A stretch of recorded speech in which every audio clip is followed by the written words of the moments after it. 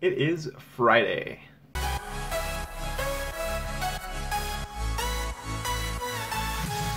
Welcome back to another edition of 5-Minute Fridays. If you're new here, my name is Kevin, and here at my channel, every Friday we look at a cool CSS tip trick, fun thing you can do, and we do it in under 5 minutes. This week, we're going to be doing something like this, where we're going to take an image and put it inside the text, and surprisingly, it's really easy to do, and browser support surprised me how awesome it actually is for this. In fact, this one is so easy, I think I can pull it off in way less than 5 minutes, so let's hit that clock and get started. Alright, so here we are in CodePen, so as usual the link to this will be down in the description below if you want to come and play around with this yourself.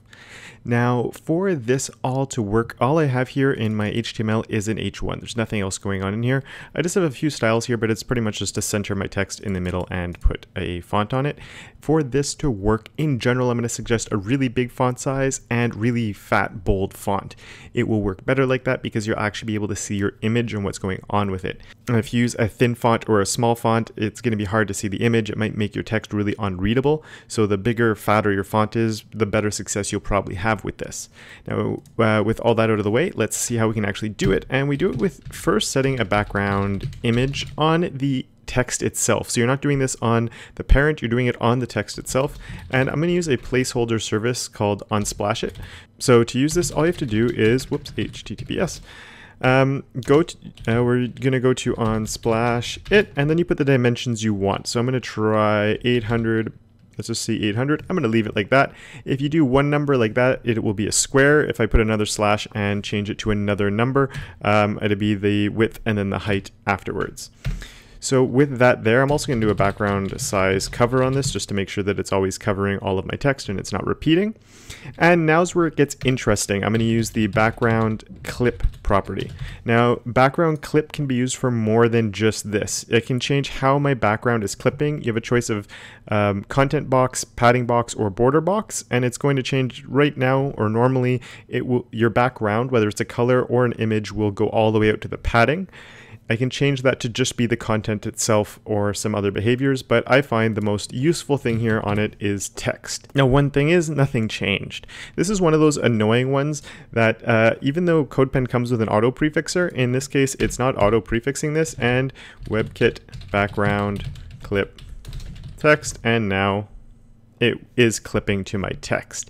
So what this is doing is it means the background, whether it's a image or a color, but the color would be kind of useless, it's following my text. It's only visible where my text is. But because it's a background, the text itself is covering it. So that's obviously kind of annoying and it defeats the whole purpose. But all that means is I can come on here and say color transparent, makes my text disappear, and I can see my text, the image come through on my text now, which is exactly what we were after. You could use an RGBA value in here as well to go for like a semi-transparent if that's what you're also after, but I think most of the time you'll probably just want to go with a fully transparent color on your text so you can really see that image nice and clearly. And one last thing, browser support for this is fantastic. It's really, really, really good. It depends. I know on Firefox Nightly, which is my development browser, I don't need the WebKit on here.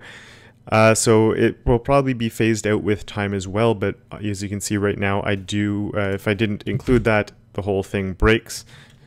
So for the time being, you will want to be prefixing it and just test it out in your browser and some other browsers as you're going to make sure that it's working properly. And that's it, easy peasy. I hope you liked it. If you did, hit that like button. If you have any comments or questions about it, leave a comment down below. If you have any suggestions for future 5-Minute Fridays or just for videos in general, I'd be glad to hear them. Have an awesome weekend, and until next time, don't forget to make your corner of the internet just a little bit more awesome.